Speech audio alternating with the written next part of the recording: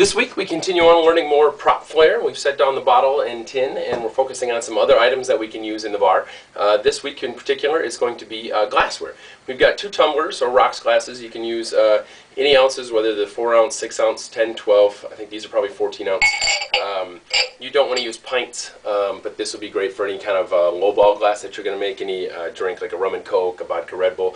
This is a real simple trick that works well for that. You take 2 stackable glassware, like so. You probably have them set down in a rail down here. You pick up 2 of them.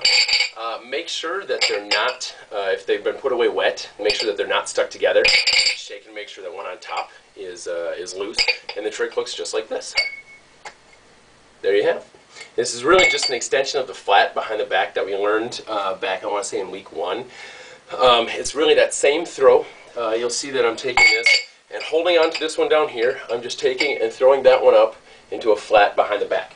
Like we do anytime when we have more than one item, anytime we have a 2-item move, start with practicing with just one item.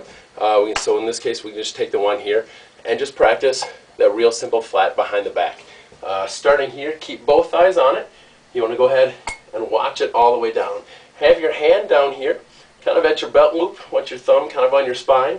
Go ahead and give it a nice, simple toss, and remember to watch it all the way in. And so then when you add the second one to it, it's just a matter of making sure it's on the top there, like I said, making sure that it's not stuck to it, making sure that it's nice and loose. And then go ahead, give it a nice, simple toss.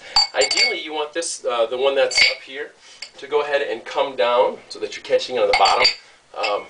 You might have to play around with kind of flicking it with your wrist just a little bit to kind of get it to come to that angle, or maybe even pulling towards you a little bit. You really don't want to be grabbing it upside down like this. You want to try and not catch it like that so that your fingers aren't landing in there for sanitary reasons. Also, it's a lot easier grab if you end up grabbing it in the bottom.